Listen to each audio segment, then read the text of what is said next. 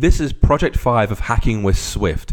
We're going to make another game, this time with anagrams. We'll give players a random 8-letter starting word, and it's their job to spell new words by rearranging those letters into smaller words. For more information, please see the website. It is hackingwithswift.com. There you'll find this tutorial plus all 30 of the series available to buy as ebooks and high-resolution videos. The books go into far more detail than these videos. They really do. Tons of explanation, tons of walking you through exactly what every line of code does. So please buy the books. It helps support my work. Thank you so much. Alternatively, find me on Twitter. I am at 2straws on Twitter, and I'll do my best to help you if I have the time. Okay, let's go ahead and start up Xcode. It'll ask you what you want to create, so please choose Create a New Xcode Project. Then choose iOS Application Master Detail Application and click Next. For a name, I'll enter Project 5. For devices, I recommend you choose iPhone just to keep the storyboard simple. It's going to be a very, very simple application. So going for an iPhone only app makes your life easier at this point until you have more experience. Make sure Use Core Data is turned off because Core Data sucks for these projects. Now click Next. It'll ask you where to save it, so just choose your desktop and press Create. And here's our basic application ready to go. I'm going to choose a different simulator. iPhone 5S is my preferred one for performance. Then press play, it will build it, it will run it, it will launch the iOS simulator, fire it up, and you'll see the basic template we saw in Project 1. Click to add dates, delete them, and so forth, just like before. Very boring. We are going to delete most of this code. Not all of it, just most of it. So go ahead and stop that with Command full stop, or press the Command period, or press the stop button here. Then go to main.storyboard, and you will see in the storyboard we have this navigation controller, then the table view we just saw, and then the detail view controller there. Please select the detail view controller and then press delete on your keyboard. Delete it entirely, including the segue. It all goes away. We don't want to see it again. Now on the left hand here, the project navigator, please just right click on detail view controller.swift and then select delete. Again, zap it, move to trash, never want to see you again, go away. So that's gone away now. So inside master view controller, we can delete some code too. Specifically, get rid of everything in view did load, this thing, apart from where it calls super view did load. So this can all go like that. Then scroll down, zap the entire insert new object method. You can delete prepare for segue. Don't want any of that stuff. That can all go.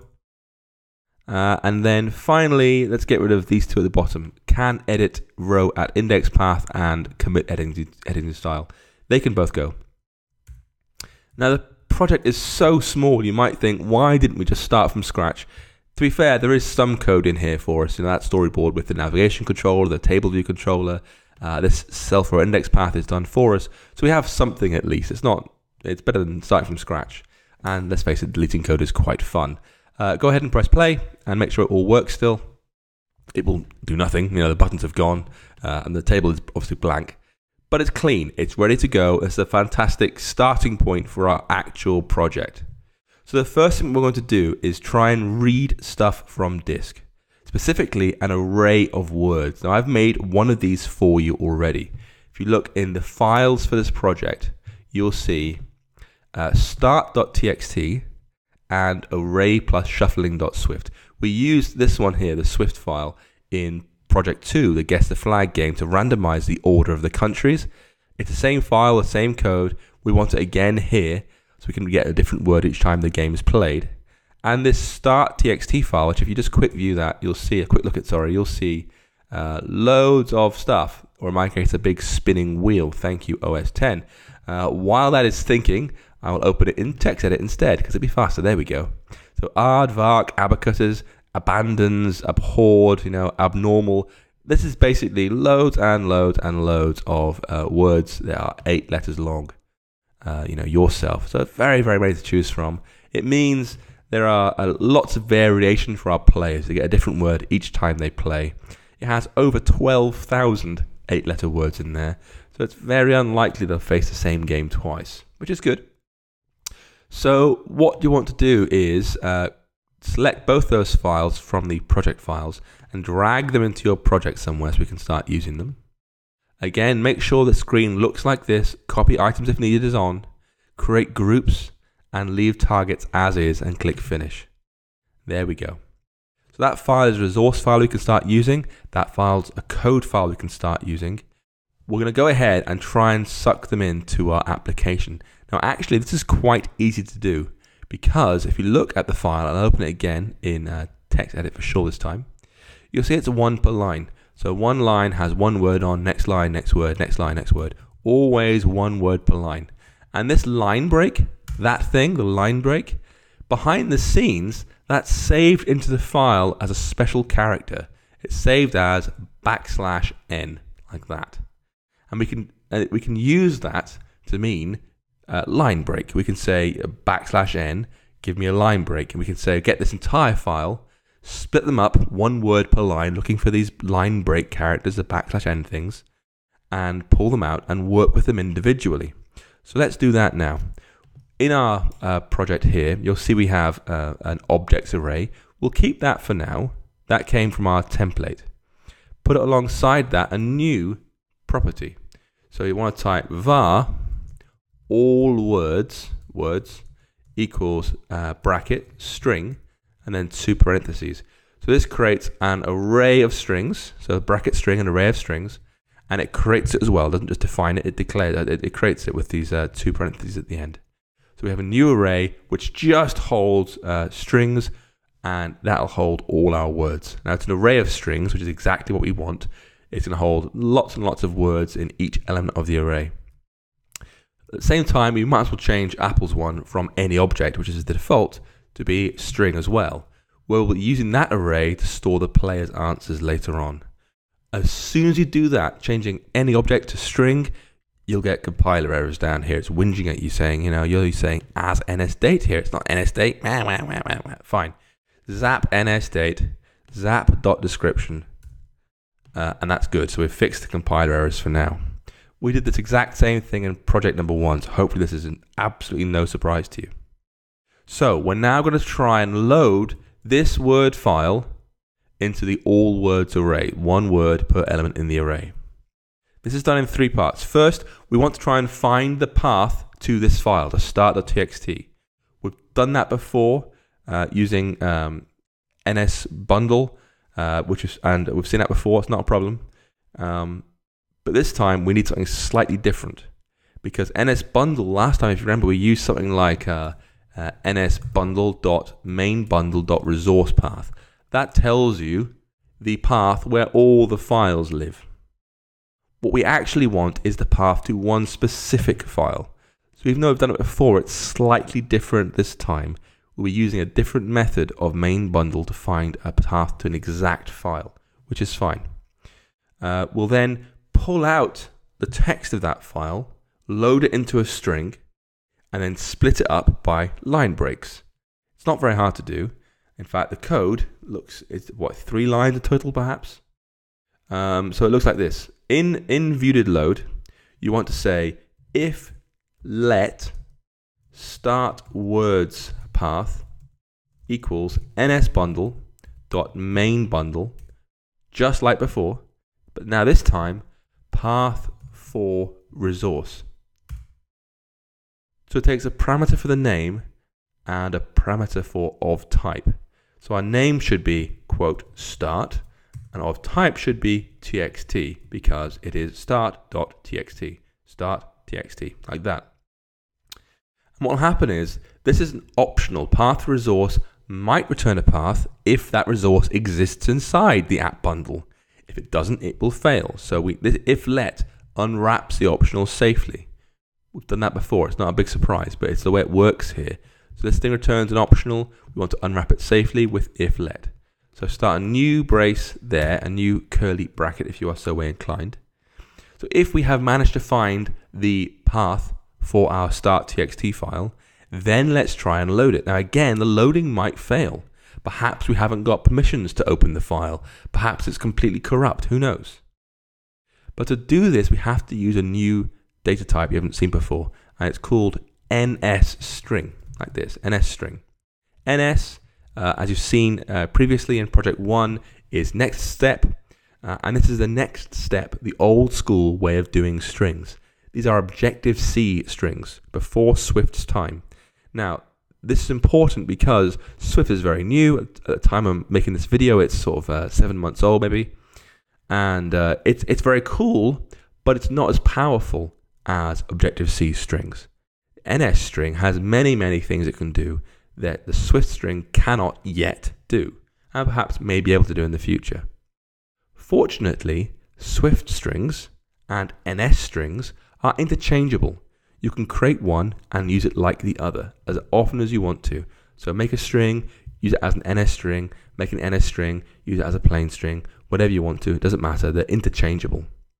Now we're going to use a way of creating NS strings that will load all that text file for us. It's beautifully easy, but it's optional again. This may or may not work, it might be corrupt.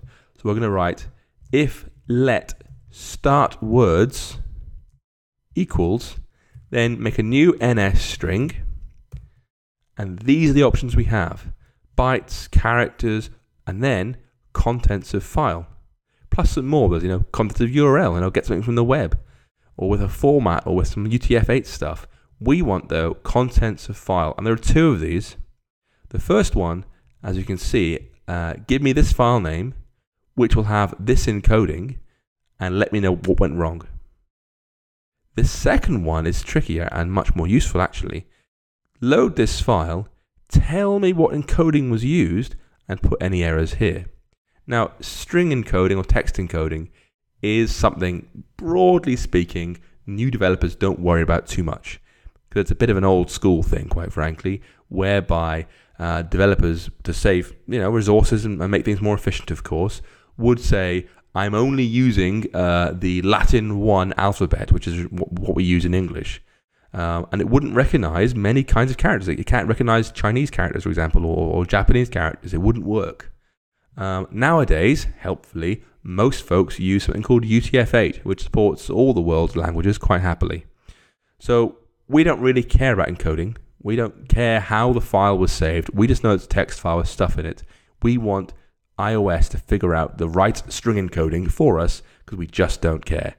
So to do that, you want used encoding, that option there, not encoding, you want used encoding. That's where it'll tell us what encoding it found rather than us telling it what encoding to use. So, importantly, the coding part, contents of file, what file? Well, we want to use start words path, the thing that NSBundle told us the path to our file was.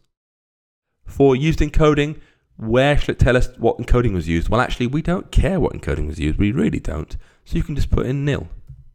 We just don't care. And for error, if something's gone wrong, where should I tell you what went wrong? Again, we just don't care. At this point in your Swift career, just get over it. Just load the file and open a new brace and close it again. So this bit here, this code will only execute if the file is found in the bundle and we've managed to load it successfully from disk. Then the start words will contain a string. So we don't need to look at the error here, we really don't, because the if let here safely unwraps the NS string, so we know it has loaded successfully.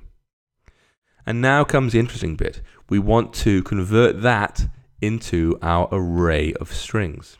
Now this is actually really easy to do because strings, NS strings, have a method on them called components separated by string.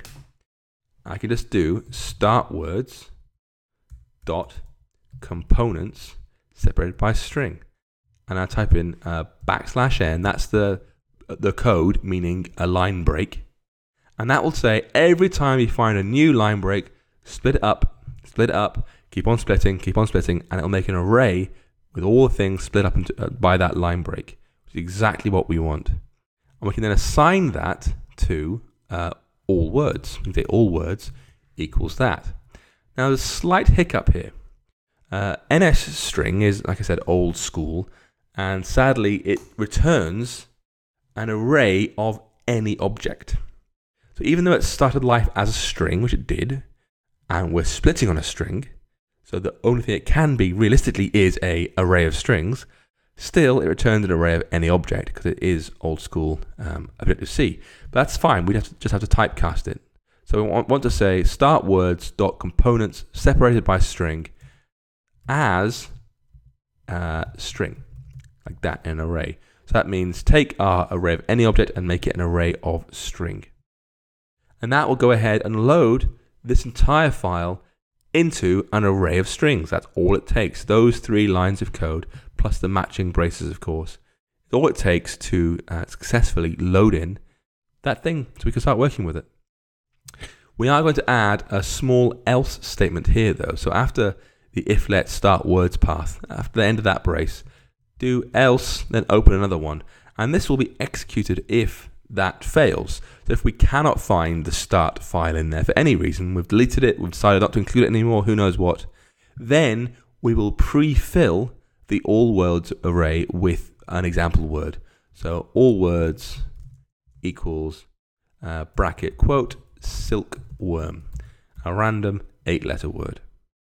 So that's all it takes now to create that array ready to use. The interesting bit comes when we start trying to use it. So let's make a new method called start game. So make some space and type func start game. This is the method that's going to set up our game ready to go. It needs to shuffle up all these words with a shuffle method imported by this file here.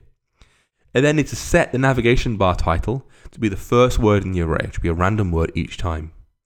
It then needs to remove all items from the objects array, so it's nice and clear. That's where we'll be storing all the player answers. And finally, it needs to reload the table, i.e. wipe out anything that's in there right now. So it's 4 lines of code, most of which are very straightforward. You've seen at least half of them already. So first up, shuffle the words array. So you do all words dot shuffle. Easy. That's randomized the order of the 8-letter words in the starting list. And now set our title to be the first one in there. Remember, arrays count from 0. They are 0 based, which means you do all words 0. To remove all the items from the objects array, you just say objects dot, you ready for this? Remove all. Do you want to keep the capacity? Sure. That just means don't shrink the array back down to 0 size again. Keep it as big as it was. Now, given our player will obviously play a new game, I think keep capacity true is probably a good idea.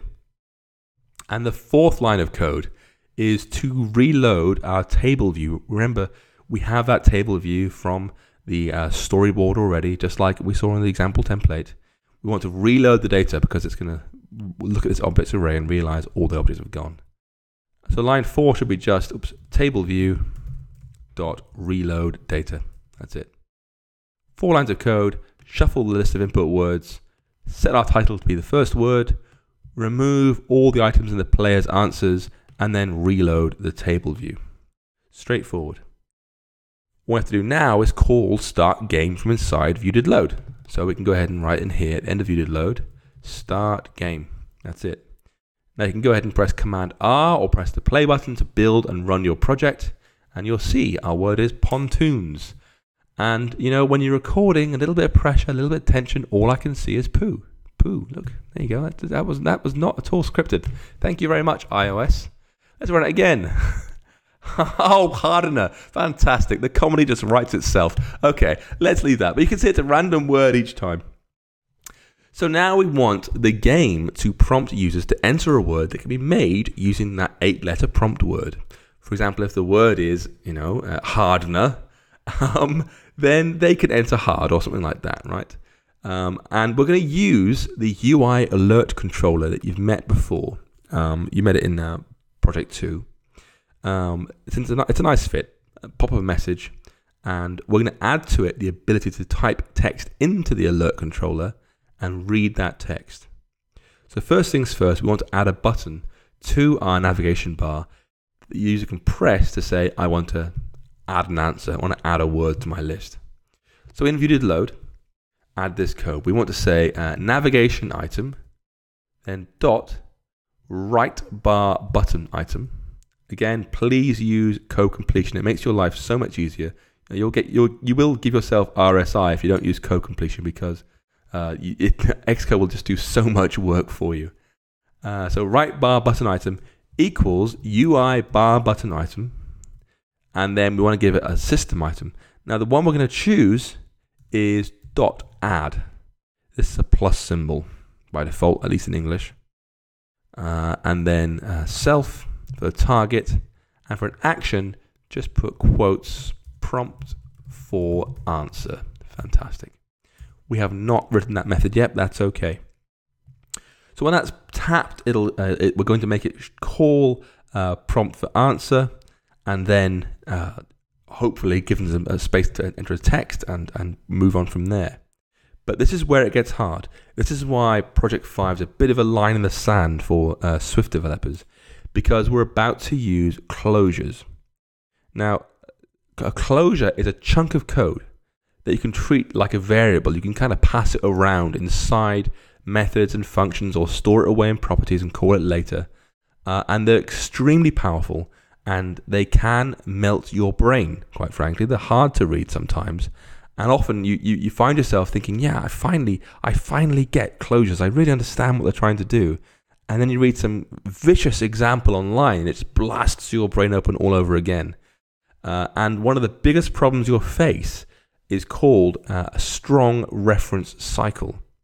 And what it means is, if you have our view controller here that owns a closure that's doing some code, but that closure in turn owns a view controller, by accident it's doing some work with the view controller, then you have a strong reference cycle. A can't delete B because B owns A and A owns B, and they never get removed.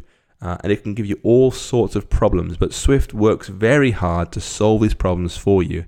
And in fact, it makes it fairly hard to give yourself strong reference cycles as long as you're careful. So I'll explain to you as we go what's happening, but be prepared. This is hard. It's not you being slow or not working hard enough. This is genuinely difficult. Don't worry about it. So after start game, let's create the prompt for answer method. So I'll show you the code and then walk you through what it does. Are you set? Let's do it.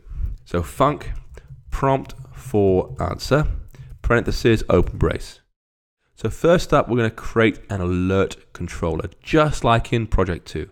So let AC equals UI alert controller with the title, enter answer, message. We don't want a message really. And preferred style .alert. Flash up something on the screen. We then want to add a text field, to this alert. So we say AC.add text field with configuration handler. Now this mess of parentheses and arrows and dashes and exclamation marks, it is hideous. That is closure syntax. And what we're going to do is we're going to write nil, because quite frankly, I have not got the patience to walk through all that hideous closure stuff. It really is unnecessarily hard in places. But that's okay. We'll do one yet. We're going to add an action to this. We're using UI alert action. Now before, we just had a word saying continue, and it called ask question, if you remember. This time, we're not going to take a shortcut. We're going to do the real thing. So let's do let submit action equals UI alert action. Then you see at the end all the parentheses and arrows and brackets and exclamation marks and horrors. That means a closure is coming up. Sorry. Title submit. Style can be .default. And handler. This is where it gets tricky. So we're going to sneak in something special here. Again, just to save yourselves a little bit of pain. I'm going to press delete on that code and delete the bracket and delete handler back to default. I've zapped all that closure syntax. Instead, I end a parenthesis, open a brace, and write some different code on the same line. This is a stylistic way of doing it. You want to write bracket unowned self, comma, AC, bracket, then parenthesis, action, colon, UI alert action, exclamation mark, in. And then end the parenthesis, end the brace, sorry, like that. That, quite frankly, I think is hideous syntax, but that's what we have to work with. Please don't worry if you're looking at that and it's frying your brain slightly. That's exactly how it should look. I'll explain to you in a second what it does. Let's finish this first. After the in, a new line, you want to write let answer equals ac.textfields, exclamation mark, bracket 0, as UI text field. Then self.submit answer, answer.text. And then after this brace, write ac.add action, submit action, and finally present view controller AC, animated true, completion nil. That is all the code, and that introduces so much stuff in just a handful of lines of code. It's really remarkable how difficult closures are for beginners. There are no other ways around this. I'd love to short circuit this again. I cannot at this point. It's time to use the actual closures inside Swift. So let's have a look at what this code does, starting by eliminating the easy stuff. So here we have creating a new UI alert controller. We've done that before in Project 2. It's not new, it's old, easy peasy, forget about it, move on. This bit adds a text field to the alert controller. That's all it does. A single line, editable text field that users can type into. We could do much more with it, but it's more than enough for now. Don't worry about it, it's fine. Leave this chunk. Look at this. AC add action. Add the submit button to the alert view. And then finally, show it on the screen.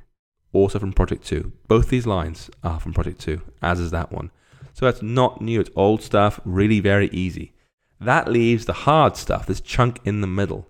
And there are actually, remarkably, in this small chunk of code, 3 actual lines and a little brace at the end, there are 5 new things to learn in just those 3 lines of code, all of which are really important. So let's start with the easiest first. UI text field. You have already seen UI label, it was in Project 1. That's a simple type of view that shows uneditable text on the screen. A UI text field is editable text on the screen. Exactly the same as a label, just now that the user can edit it. And we're adding a single one here in our code and pulling it back out again here. Next up, we are using here something called trailing closure syntax. Trailing closure syntax. I know you might be complaining, wow, I haven't even finished learning about regular closures and they're already trying to get me doing trailing closures. Well, they are related. And the trailing closures do make the syntax slightly easier, so give it a chance. I want to show you a little bit of the code we had in Project 2. We had this code in Project 2. We had UI alert action. Title was continue in Project 2. Then it was style default, and handler was ask question. Ask question like that. So this is from a very similar situation. We're using a UI alert controller to show information on the screen. We're using UI alert action to add buttons to it. And then in that project, we used ask question. We made it call a separate method simply because it was too much at the time to try and explain closures. It would put you off Swift entirely. But if you remember at the time, I passed ask question to the UI alert action to mean when continue is tapped, please call ask question. This time I'm saying when submit is tapped, use this code. It's like an inline anonymous function call, method call. It's just like having all of ask question pasted into here. Anonymously, it hasn't got a name anymore. It's not called ask question, it's just some code you've pasted in. Now, what we could have done using UI alert action is written handler, lots of code here, lots of code here, then end that brace, oops daisy, then end that brace, and then end the thing. We could have done that, but it's really ugly. So Swift has a built-in way called trailing closure syntax that makes the code much nicer and easier to read. And the rule is this: if the last thing in any method call is a closure, like this, a chunk of anonymous code you want to run when something happens, you can delete it and instead just open a brace like that and call it all in there, like this. Here, your code goes here. So that rewrites the same thing, just using trailing closure syntax. And that's what we're doing here. So I deleted the word handler and all that mess after it and made a trailing closure. This stuff will be called whenever the button is tapped.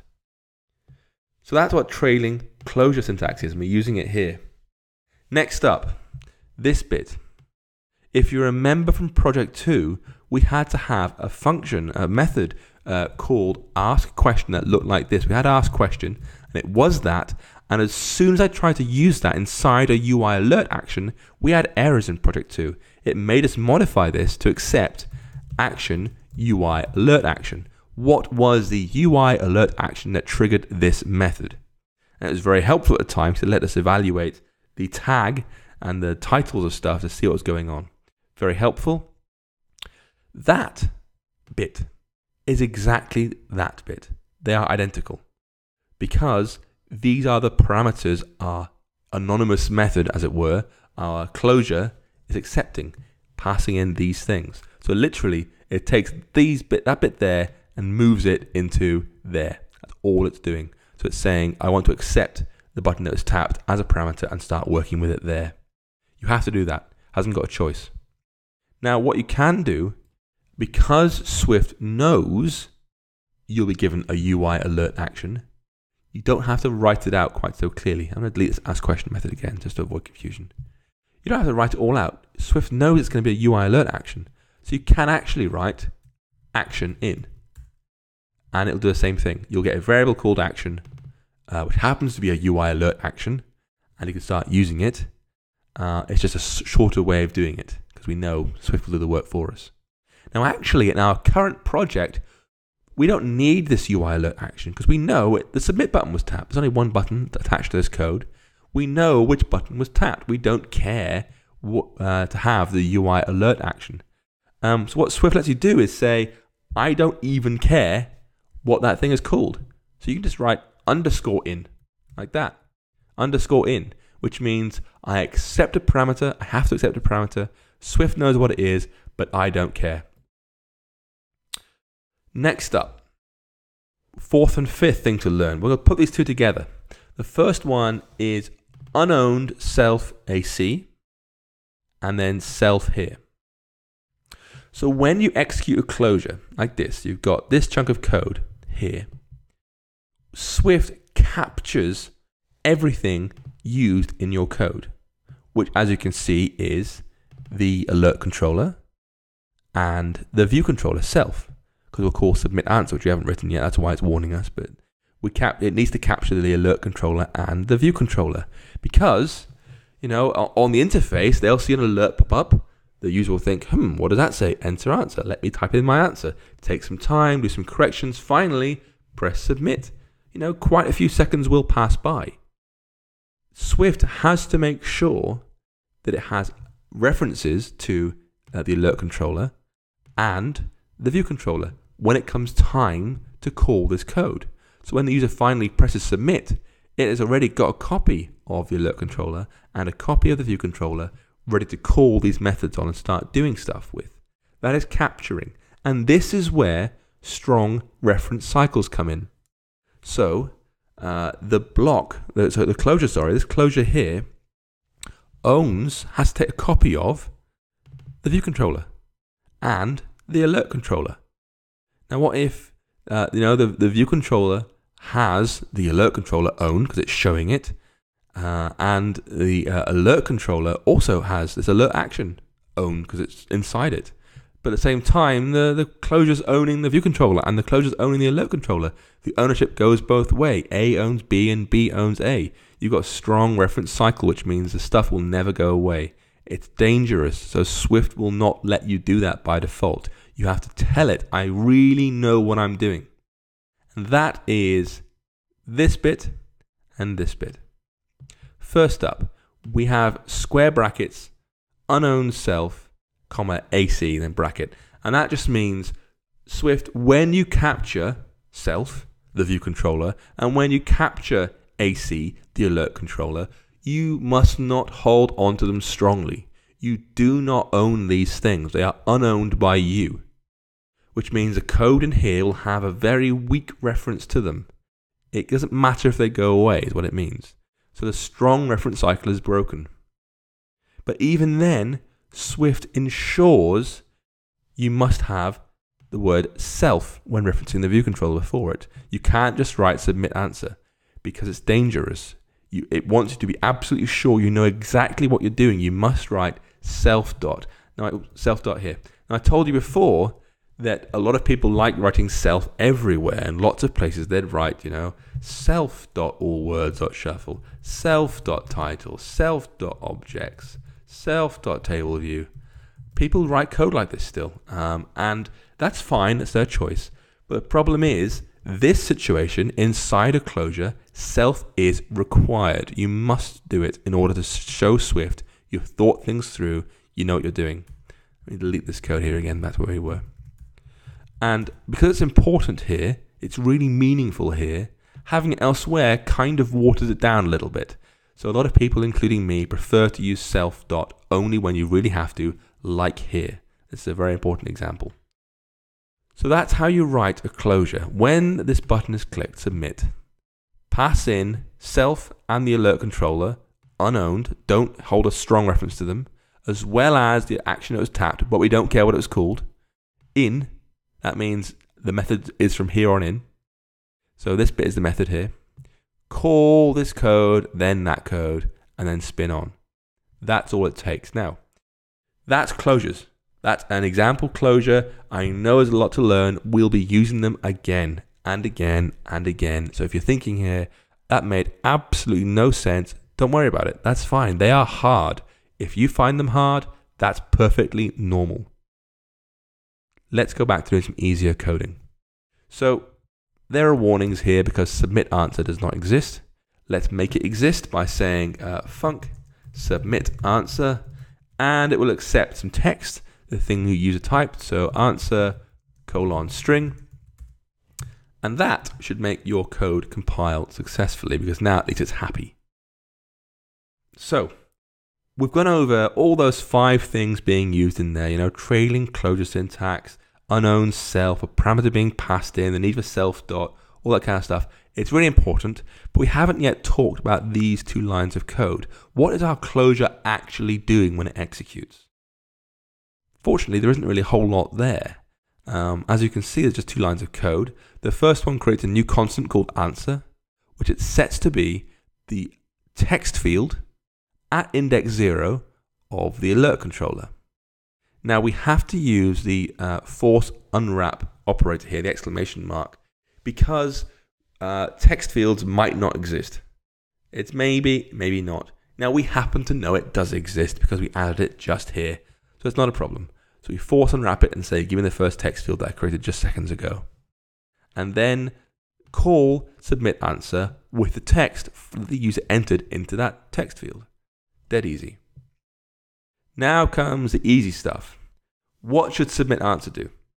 Well, a number of things. It needs to check, is this word possible? Literally, can you spell this anagram word from the starting word? It needs to check, is the word original? Has it been used before? And finally, it needs to check, is the word real? Is this even a real word? Are they making up vzz as a word and hoping to get points? It's a game, we can't allow that. So we're going to go ahead and fill in the submit answer method with some code. And again, I'll type it in and we'll walk through what it does afterwards. So submit answer, first up, let's do let lower answer equals answer.lowercase string. Then, if word is possible, lower answer, open brace. Inside that, if word is original, lower answer, open brace. Inside that, if word is real, lower answer, open brace.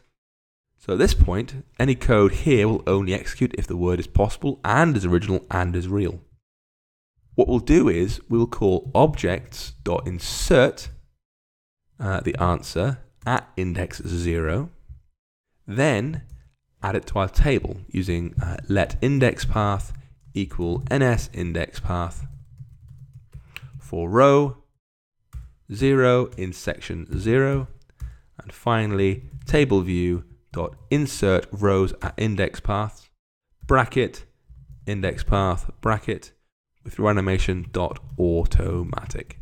That is the entire method. Now temporarily ignore the word is possible, word is original, word is real methods for now. Let's focus on the rest of the code first. So if a user has the word, we had, was it hardener or something like that? That's our word, that's what we had before, hardener. Let's get a different word. Well, I can't, never mind, hardener. Hardener will do for now. Then they go, aha, well, I can see inside there, I can see the word rend. And they go, rend as their word. That does not exist in the word hardener. Doesn't exist. Because strings are case sensitive, which means rend and rend and rend and rend are all different. Because the capital letters mean different things to the lowercase strings. We want to avoid this problem. We don't really care what the user types as long as the letters exist. So the very first thing we do in this submit answer method is get their answer and make a lowercase version of it. So we have it a lowercase and we can search through the word for without worrying about case entirely. Very straightforward. We then have these three if statements all nested, all one inside the other. And only if all three are true are these three lines called. So once we know the word is good, the first thing we do is insert it into our objects array at position 0, which means put it in the very front of the array. Now we're doing it that way, which means when you're running the game back, it will appear at the top of the table rather than at the bottom. Because of course, while they're playing, they won't be able to see the bottom of the table very much, whereas they will be able to see the top. So it's nice and clear to users that the word's been added successfully. The next two things are related. So you saw index path before briefly in project 1, and we have to create one to insert this item into the table view. Now you should think, wait a minute, why do we need to insert rows into the table? The table reads from the objects array in this template, which it does. Surely we can just use that instead. Not quite, because the object array has changed, but the table view doesn't know it's changed. Now we could say something like this, table view reload data. Reload yourself entirely and pull out all the new objects and all the old objects and relay yourself out. We could do that and it would work perfectly fine. But it'd be slower because it's doing more work and also less pleasing for users. We can rather than make things just flash in a split second, we can animate them in automatically, which is a much nicer way of doing it. And actually, that's what this method here does. Insert row at index path with animation automatic will choose the system default method for adding rows to a table view. So it's super simple. There are two small quirks here. First is this index path thing. We used it before, and we're using it again. The thing to know is we are not, again, using sections. We have no sections in our table view, which means sections should always be 0 at this point. Sections, as a reminder, are those horizontal bars you see in things like the contacts application. It's very good, not needed here. Second, there are other animations to look at. It's down to you. You can go ahead and look at the various animations for table views, but realistically, dot automatic means just do whatever is the right thing for this animation. So generally, you want dot automatic. I'll remove this random hardener in our code. And of course, our code will not compile. I can press build and it will just whinge. No chance. Error, error, error, error all over the place. 6 errors it says. Bad. And that happens bluntly because word is possible, word is original, and word is real. None of these things exist. We haven't made these methods yet. So we're going to make some stubs. which is like a dummy holding method we'll come back to later, just to show the code is kind of working. So we'll say func word is possible. It must take a word, which is a string, open brace, and in here, I want you to write something new. Return true. That means send back true from this method, which means if word is possible with that answer, it will return true or false and evaluate more code or not. Now, Swift will warn you because this method's been told to return true, but this thing called the method signature does not specify a return value. It doesn't say it's returning anything. It doesn't expect to return anything, and Swift automatically evaluates all possible forms of the method, all possible code paths, to make sure nothing's being returned, and yet here we are returning true straight away. So what we do is we tell Swift, actually, this method is going to return true or false, and that data type is called a bool, short for boolean, bool. So it's a dash, then a right Pulp Fiction bracket, then bool, and that means I will return true or false from this method, and that code compiles correctly again. So please now copy and paste that twice more, like that, and rename the second one to be word is original, and the third one to be word is real. This time the code compiles cleanly because all these methods now exist. So you should be able to go ahead and press Command R now to run your program back. You'll see the blank table full. Word is scoopful, obviously. And I can press this plus button to see our answer screen.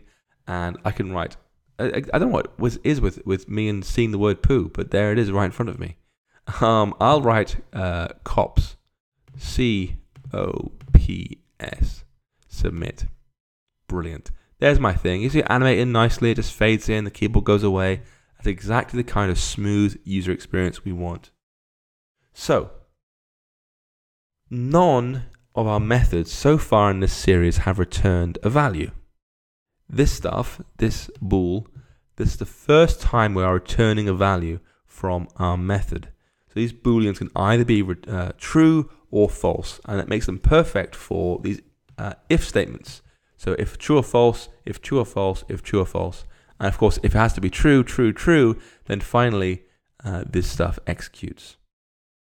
Now, the body of these methods just has one thing in there right now, saying return true every time to say, yeah, the word's fine, yeah, it's original, yeah, it's real, every time. We want to have more code in there to have, actual real methods doing real functionality.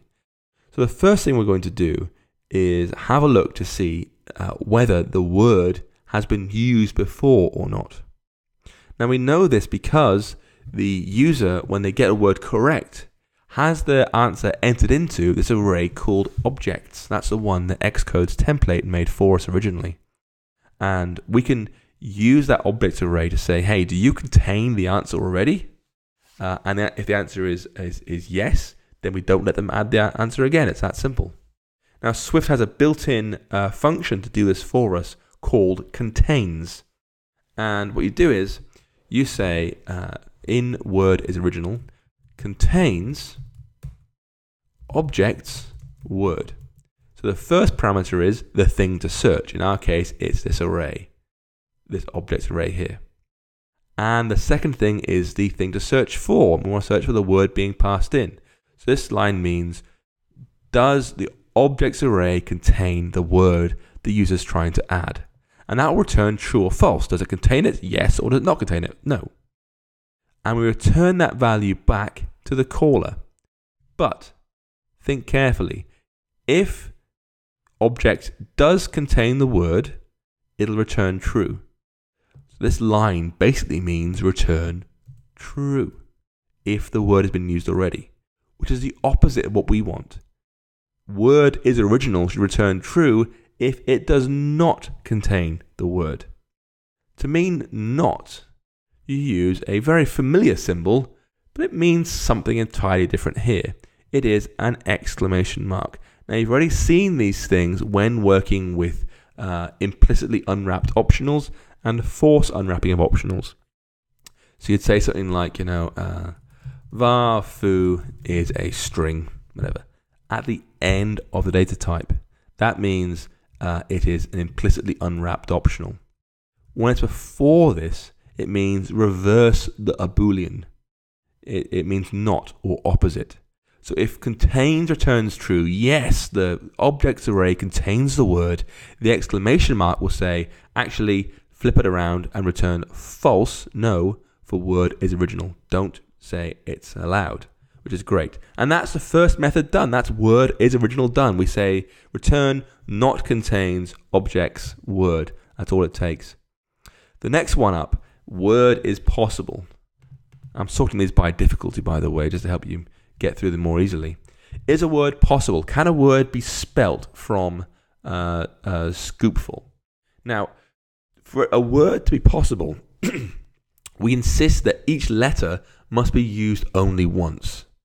So if they try and use a word twice, a letter twice, we just have to not allow it. Otherwise, it'd be too easy. They could make all sorts of words out of things.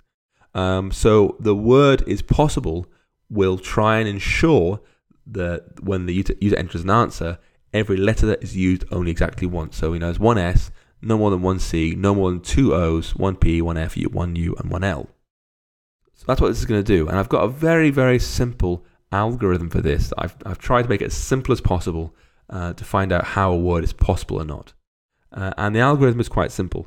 So what happens is we're going to loop through every letter in the player's answer, seeing whether it exists in the 8-letter start word we're playing with. Now, if it does exist, we remove the letter from the start word, then continue the loop.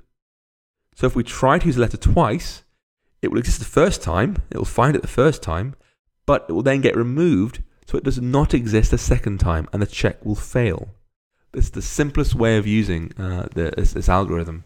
So hopefully you'll be able to see it quite clearly. So the first thing we're going to do in here is make a temp copy of the answer, of the start word. So we'll say in word is possible, replace that with var temp word equals title, exclamation mark, dot lowercase string. So we have to lowercase it, obviously, because we're lowercasing the player's thing coming in. So we have to make sure it's definitely a lowercase string. It ought to be, but just to make sure. It needs to have an exclamation mark there because the view controller may have a title or it may not. We're saying it does because we've given it one already. And put it in here as a copy. Now we have to make a copy. It's really important to make a copy because we'll be deleting letters from this over time to evaluate whether the word is possible or not. We don't want to modify the title, of course. We want to modify a temporary thing. So now let's loop through every letter in the user's word. So we'll say for letter in word, open brace. Word being the parameter being passed in to the method. And now we're going to use the range of string method. We use this in project 4 to evaluate whether a new website was in our list of safe websites. We'll use it slightly differently here, and you'll see why in a second. So I'll say if let pos equals temp word dot range of string. Remember, most of these parameters are completely optional. Don't worry about them. And then this is new string parenthesis letter bracket bracket like that. Then open brace. So what's happening here is we're saying loop through every letter in word, but this is important. Word is a string, as you can see. The letters, the individual letters, are not strings. There's a special data type in Swift. You type LETT, there you go. It's telling us letter is actually a character, which is basically a single letter string. But it's not a real string. We can't just do range of string letter because that's not a string. See, it's complaining now. Character is not made into a string. You're right. We have to create a new string inside there like that, just like the way we're making floats out of doubles in Project 4. We're converting that character into a string so we can pass it into range of string. Now, range of string is optional. It might return the range or it might find nothing at all. We don't know. So we unwrap it carefully. if let pos equals range of string means if we find something in there, then we'll do one more check. If the thing that it found is actually completely empty, it didn't really find anything, it's a false positive, then we want to return false from our method. This letter was not found in the answer, in the start word.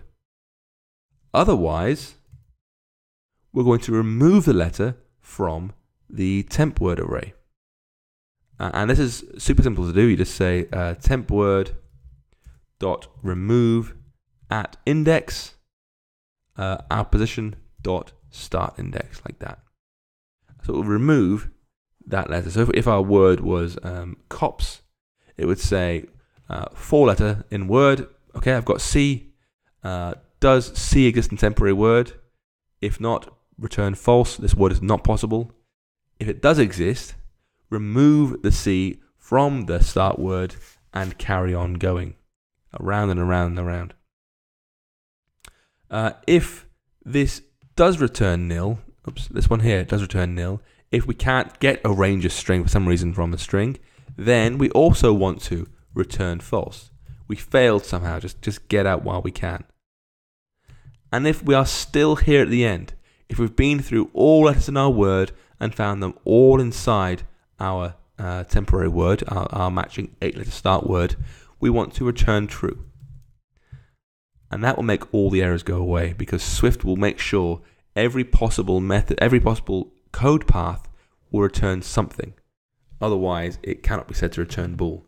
So Swift makes sure very carefully we return a boolean no matter what. So that's the method. It's not too difficult.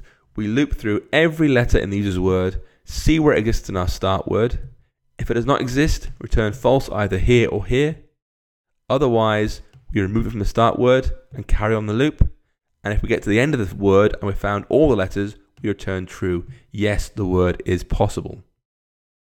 That just leaves word is real. Now we're going to take a little cheat here, because there's only so many new things you can learn at once, and you've already seen closures. So quite frankly, if you learn nothing else this project, you've done a very good job. So we're going to cheat. Word is real is not going to take word string as its parameter. It's going to take an NS string. And remember, this is the next step version of string. It's totally interchangeable with Swift strings, but it has a few interesting quirks that make your life easier. Specifically, iOS has a built-in text checking system that uses NS strings in a very easy way. So replace the word, the return true call in word is real with this. Let checker, make a new variable called checker, equals UI text checker. And that's the class that does most of the work inside this code to handle checking for stuff. We now have to tell it what range we want to check, and the answer is we want to check the entire word. So we'll say let range equals NS make range. It wants a location where to start, 0, and it wants a length, how much of the text to search. We want to use the word's length. Use the entire length of the word, please. Now we're going to say, please tell me where the misspelled words are. Bit of a long one. This is let misspelled range equals checker dot range of misspelled words in string with tons of parameters. Just press enter to complete that whole method.